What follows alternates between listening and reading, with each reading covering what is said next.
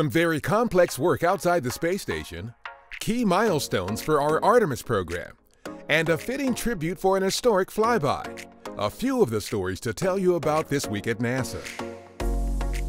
On November 15th, our Andrew Morgan and Luca Parmitano of the European Space Agency ventured outside the International Space Station to begin a series of spacewalks to repair a cosmic ray detector called the Alpha Magnetic Spectrometer, or AMS.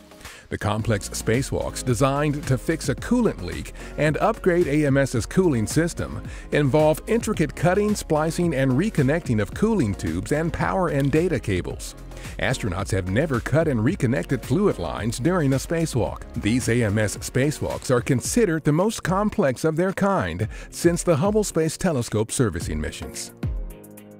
Vice President Mike Pence and our Administrator Jim Bridenstine visited our Ames Research Center in California's Silicon Valley on November 14th to highlight the work being done at Ames in support of our Artemis program, which plans to return astronauts to the surface of the Moon. You here at Ames are going to be a critical part of helping us develop the technologies to live on the Moon, not for days, but for months and even years. We'll learn how to make use of all the resources the Moon has to offer. One of the facilities highlighted during the event was the Vertical Motion Simulator. This facility will have an integral role in developing a lunar lander for Artemis, which will land the first woman and next man on the Moon by 2024. At our Michoud Assembly Facility in New Orleans, all 4 RS-25 engines have been attached to the core stage of our Space Launch System, or SLS rocket, in preparation for Artemis 1. The first integrated uncrewed flight test of SLS and our Orion spacecraft. To complete assembly of the rocket stage, engineers and technicians will integrate the propulsion and electrical systems within the structure.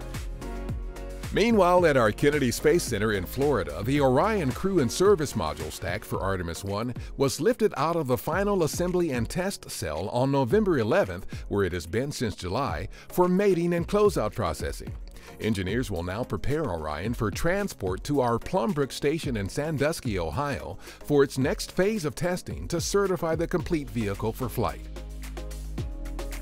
The Kuiper Belt object, formerly known as 2014 MU-69, has been officially named Arikoth, a Native American term meaning sky in the Powhatan Algonquin language.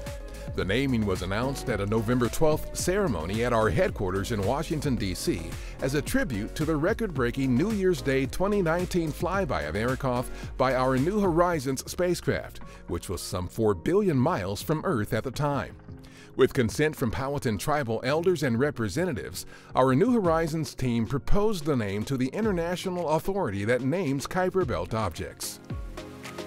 In recognition of Veterans Day, our Marshall Space Flight Center in Huntsville, Alabama recently welcomed Commanding Army General James Dickinson for a visit to the center's Payload Operations Integration Center. While there, he had a space-to-ground conversation with astronaut and fellow soldier Andrew Morgan, an active duty emergency physician, about Morgan's experiences aboard the International Space Station.